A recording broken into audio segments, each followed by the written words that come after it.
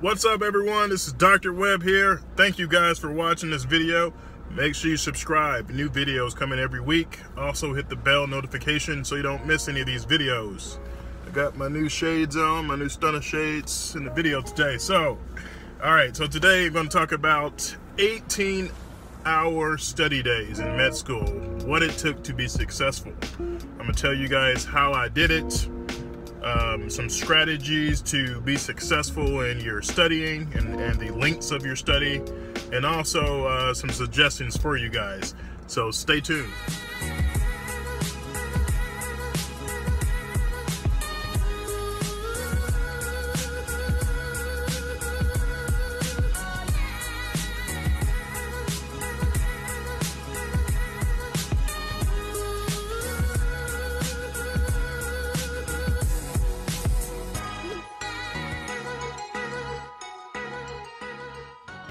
So 18-hour study days in med school, what it takes to be successful.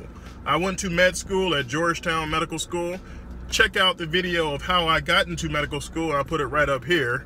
But in general, most medical schools, the first 2 years are in the classroom and third and fourth year are in the hospital. That's exactly how my medical school was set up and how most medical schools across the country are set up. For the majority of the time, I did not go to class in med school. And I'll put a video up right here about my reasons why. But I felt that I was more efficient, I can get more done, and I felt more accomplished if I didn't go to class and I just studied on my own. So that's what I did the majority of medical school, unless it was a mandatory class. But the days that I did not go to medical school, I studied on average between 12 to 18 hours a day. It usually went as follows. So usually I got up around 6:30, 7 o'clock in the morning because I wanted to be ahead of the people who were going to class. Our medical school classes started, I think, around 8:30 and 9 o'clock. So I wanted to be a couple hours ahead and felt like I was doing something before my classmates had already got the class and started lecture. So I used to start at, let's say, 7 o'clock in the morning, and I would study up until maybe lunchtime and then take a longer break, and then until dinner time, and then take another longer break, and then study some more after that. So the way I did it was I would study for 50 minutes at a time. So from 7 o'clock to 7:50, I would study uninterrupted. My phone's off, the TV's off, there's no one around that's distracting me. I would study full speed. That's 50 minutes. The next 10 minutes, I would take a break. I would get something to eat. I would stretch. I would do some push-ups. I would do anything to basically take a break and relax. So I did that from 7 to, let's say, 12. And then 12 o'clock, I would take an hour break. After that, I would do another kind of 4 to 5 hour session where I did these 50 minutes of study sessions and then a 10-minute break. And I did that maybe to, let's say, 7 o'clock at night.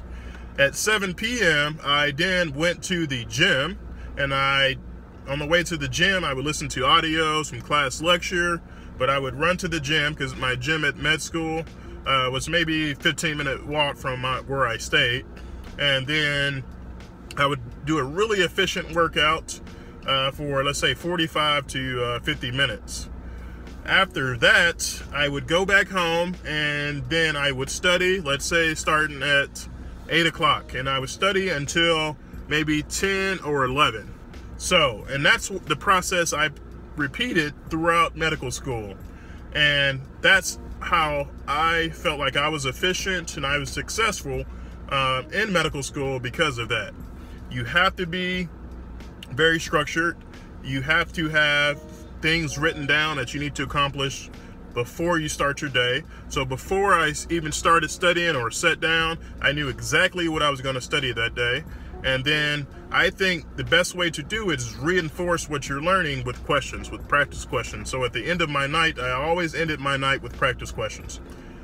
I'm not here to say that this is how it went every single day. I had some ups and downs. Some days were better, some days were worse, but for the majority of the time in med school, this is how I studied, and this is how I was successful. So I think the key is to take frequent breaks. You have to be very efficient during those blocks of studying. Take efficient breaks, as well as reinforce that information with questions.